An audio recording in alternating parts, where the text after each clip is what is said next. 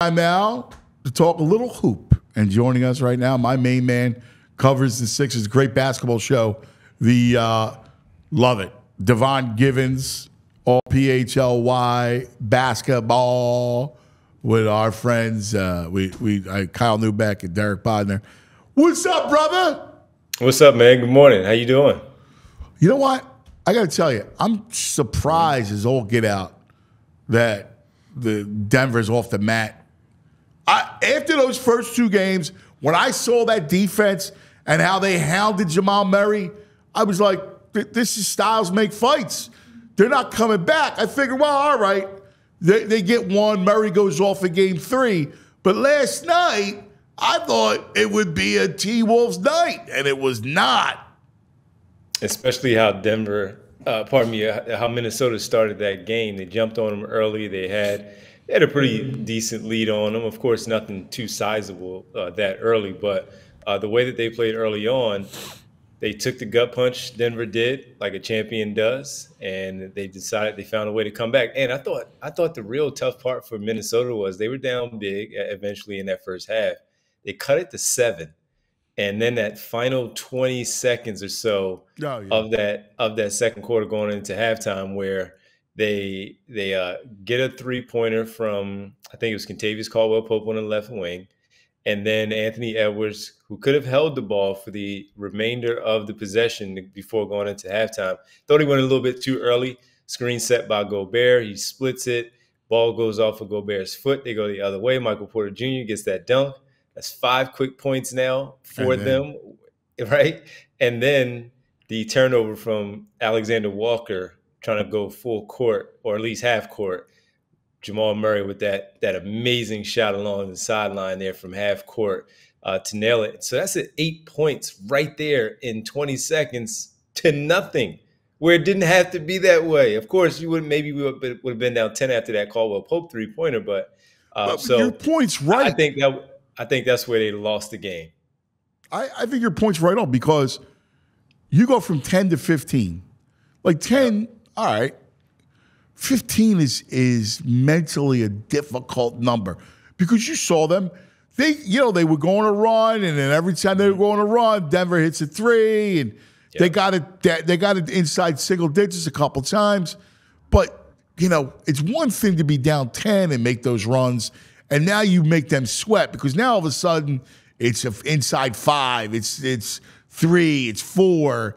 Then the crowd's into it. Then you could tip it.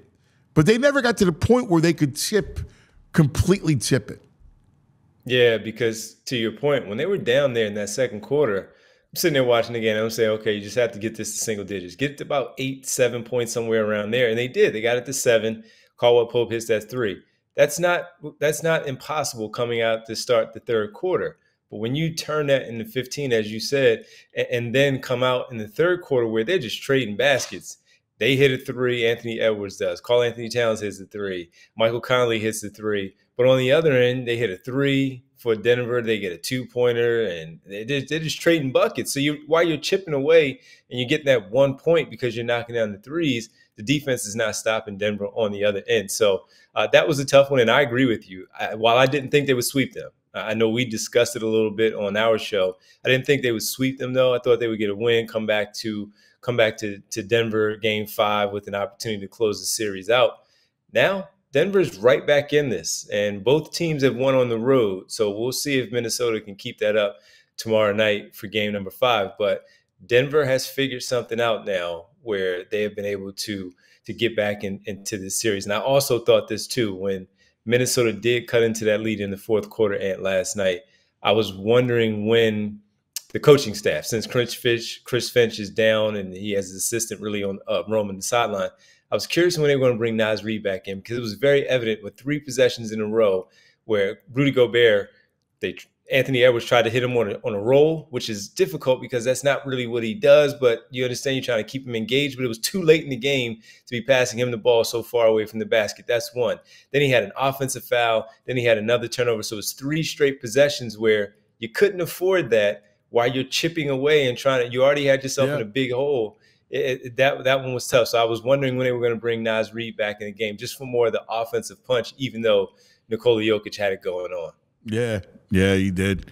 Speaking of, we're talking about prodigies, and I mean, my God, Anthony Edwards, even in the loss, and I know a couple turnovers, but he's just ridiculous. I mean, he's taking his game to just another level, and these playoffs have been that coming out. Like, we all knew how great he was and how talented, but I'm sorry, like he's on another level now. He's 22, and it's to the point where he's such a dominant force. I mean, he's special.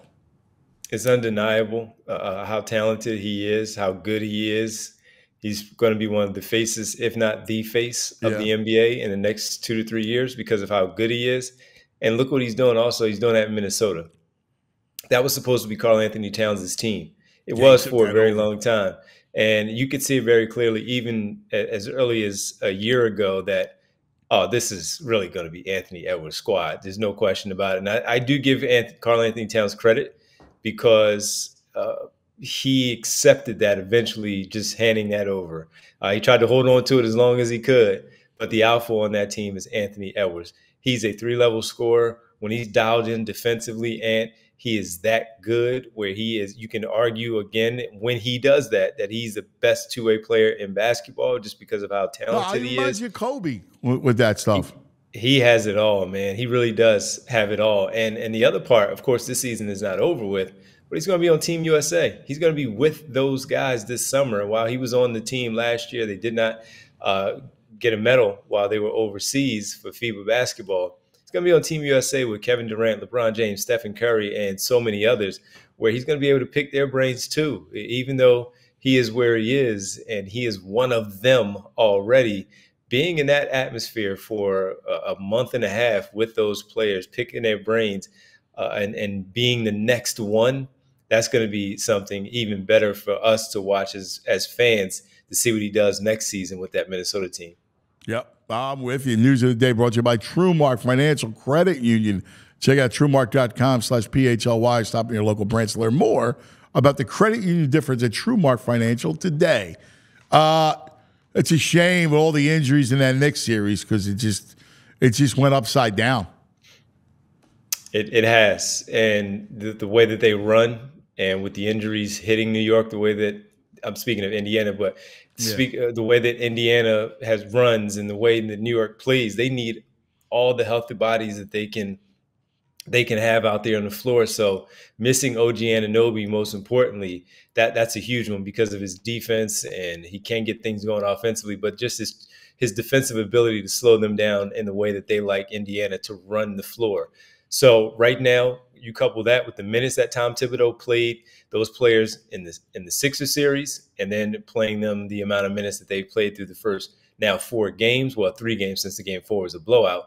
That was going to take a toll eventually if it became a closer game where you had to again have those bodies readily available to beat this Indiana squad. I still believe that New York is the better basketball team, but to your point, the injuries are taking over and knocking them down.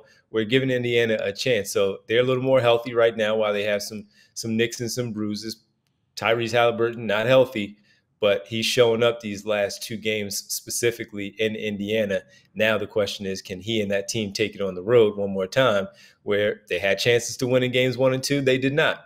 Now you come back. You have that momentum going for you. And, of course, the injuries going against New York.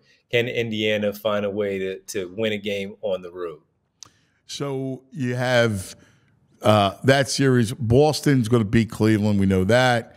And then it's out west. I love the Dallas OKC series. I liked OKC, but, man, Dallas playing some good ball. I mean, Luka didn't look right. He looked great the other night, though.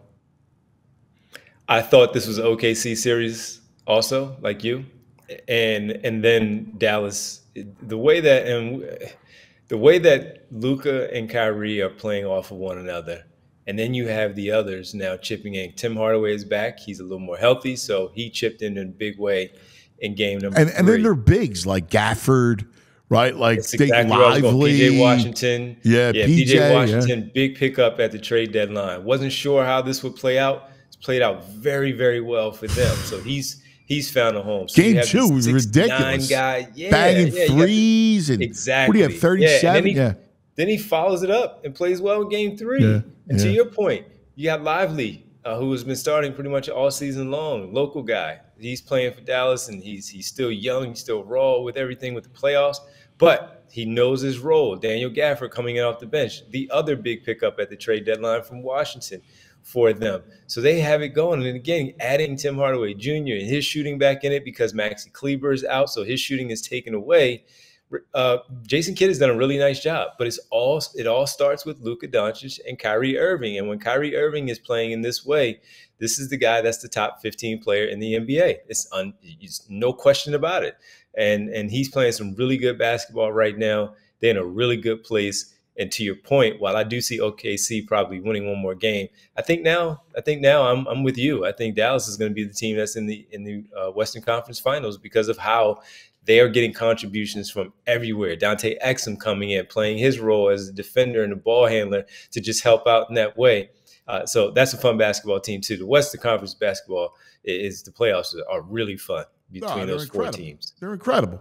So I bring up the playoffs to then take it full circle into what we've learned as we're building a team that has all kind of a clean kind of slate. Like, you get Joe, you get Maxey. Then what are we putting around you is the big question for Morey. And what have we learned during these playoffs and how you attack the build? And I'll tell you, for me, and I know they're going to offer him a deal, and I get why they have to, but I'm not in love with PG, dude. I'm just not in love with him. He's had playoff moments. While the playoff P thing is a fun attack Paul George because he hasn't coming up big in the playoffs in the postseason, he's had some moments. Of course, the Indiana days where he was at his best. The 2021 playoffs in the Western Conference Finals against the Phoenix Suns where Kawhi Leonard was down. He was fantastic. He and both Reggie Jackson for the Clippers. And this season, at least he was the one that was the healthiest. He didn't have a great playoff run, but he was the healthiest. I'm not in love with the contract either, but we rank the players on the show because the one thing that we all recognize, and Daryl Morey said it in his post-season press conference, he mentioned wings. And they're not going to be a lot available, Ant.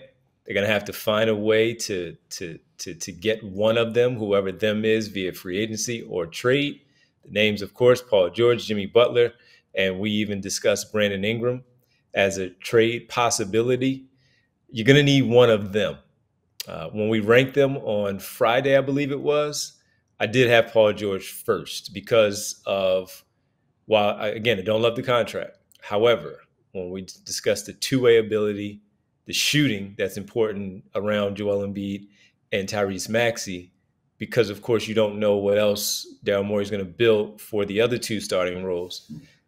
You need to have someone who can shoot the basketball in the mold of that wing. He fits the suit.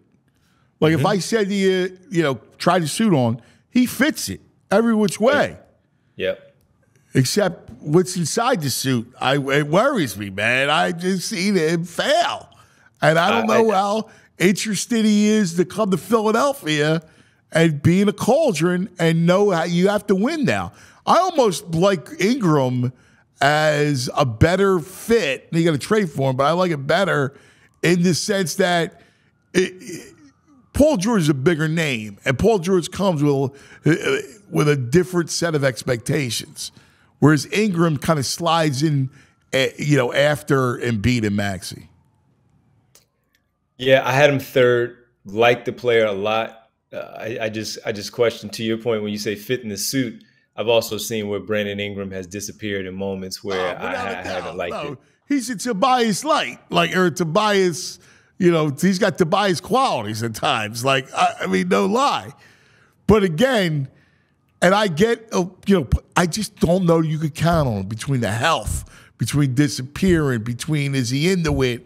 I just don't know if, I question that. It's a big question. Well, where's Butler fit into that for you then? If those two, where do you have Butler in there? I hear that it's unlikely that Jimmy's he's going to use this to stay in Miami. That's kind of what I hear. Yeah. But listen, you know, I mean, Jimmy's got the dog, right? So Jimmy wins. The only question with Jimmy is, you know, what's he have left for how long, and can he stay on the floor? Yep. So even with it, nothing's perfect with these players that we're talking about. It could have been the Siakam trade during the trade deadline. Could have been the OG Anunoby. They decided against it to just attack the offseason the way that we're going to find out in June, as early as the draft or free agency. Siakam would have been it. Would have been perfect fit. Yeah, he would have been interesting. Of course, the Knicks. I don't know about perfect, but yeah. Where are they? Yeah. Where are they? I don't know enough. You read stuff coming from Toronto that it wasn't great on the way out. So where would that have factored into the decision to trade him at the trade deadline? And I'd imagine that was something that they did talk about. But yeah, I don't think anything is, as you said, the mold, the suit, he fits it perfectly. But coming back east, he hasn't been back east since the Indiana days. Does he really want it? Yeah, you'd have to imagine he wants to stay at home in Los Angeles playing for that team, and for it not to work out and then settle for going now all the way back cross country to Philadelphia, regardless of the relationship he may have with Embiid and Tyrese Maxey. Yeah, that's going to be something that he and his family are going to have to adjust to again. So I'm curious about that. But right now, today, if we start with those three, Paul George is the one. And is that enough? Is that good enough, to your point of watching the rest of these playoffs? Can they win with those three as your features in the postseason against any of these teams? How about that marketing? Remote, you got to trade for, but yeah. I like marketing. Danny Ainge is going to have you over a barrel with that. Yeah. So yeah. I don't see it happening, because he's going to start somewhere in that 4 first-round picks, maybe even 5, some sort of pick swaps to go into the combination of those first round picks. I think the player fits perfectly. Yeah, he's stretches nothing. Slide him right into that starting 5, right next to Embiid into that role, and in the shooting, the ability to put the ball on the floor. No worries. He's young. The contract is very, very good. You re-sign him once Embiid is eventually finished or on his way out. That's why I think it's worth. That's why I would do the 4. Yeah, it's gonna be hefty, and if you would do the 4, and then Danny Ainge would try to push you to 5. I know, that's what Danny Ainge does. Yeah, I know. Right, I still hate him. Hate him from back in the day, brother. Sure. I could talk all day, man. I love just chop it up. Talking hoop is the best. Always fun, man. Thanks for having me. Best of the girls. It. I will. Thanks, man. Thanks, buddy. We all silly like the mayor.